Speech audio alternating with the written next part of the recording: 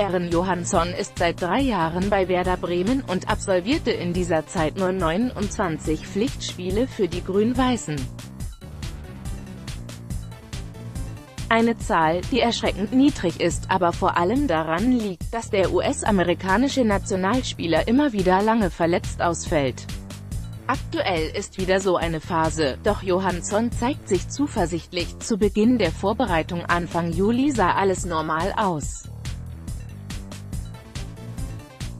Der 27-jährige Stürmer kehrte von einer Sprunggelenksverletzung zurück und absolvierte mit der Bremer Mannschaft Trainingseinheiten und Testspiele.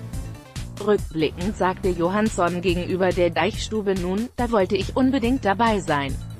Und weiter, aber das Sprunggelenk war noch nicht gut genug.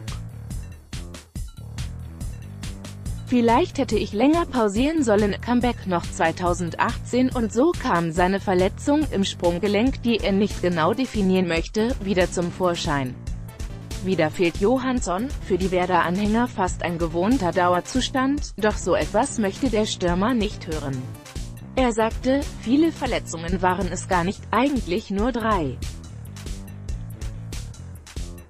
Aber die waren alle ein bisschen komisch, richtig. Vor allem waren sie alle kompliziert und die Ausfallzeit sehr lange. Trotz weniger Einsätze beteiligte sich Johansson bereits an 9 Werder-Treffern. Aktuell arbeitet Johansson an seiner erneuten Rückkehr ins Team.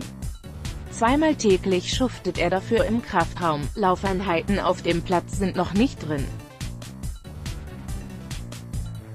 Sobald diese möglich sind, geht es aber steil aufwärts. Wie Johansson verriet, wenn du lange nicht auf dem Platz warst, fühlt sich das erste Mal unglaublich an.